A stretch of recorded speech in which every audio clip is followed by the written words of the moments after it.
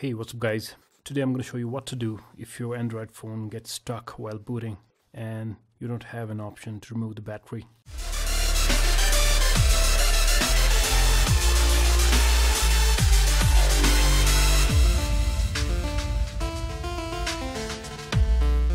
There are many ways. First is that you'll need to wait till the battery gets completely drained, and the other one that I want to show you right now that will make your device running up in 30 seconds is you'll need to press volume down and power button together and hold it for around 20 seconds. We'll do it in 3, 2, 1.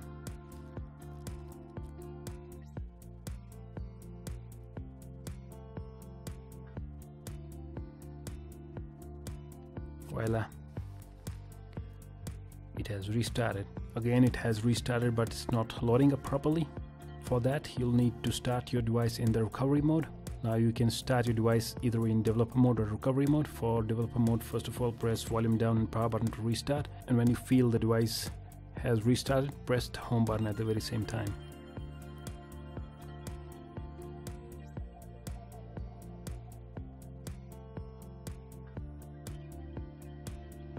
See?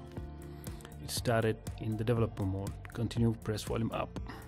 Here in the recovery mode, you can flash your device with the original ROM and it will be good to go. I won't show you here how to do that. For that, check my other videos. So if you like this video, then don't forget to hit the thumbs up at the bottom of the video. For more videos like this one, subscribe to my channel. That's it for now guys. I'll catch you guys later.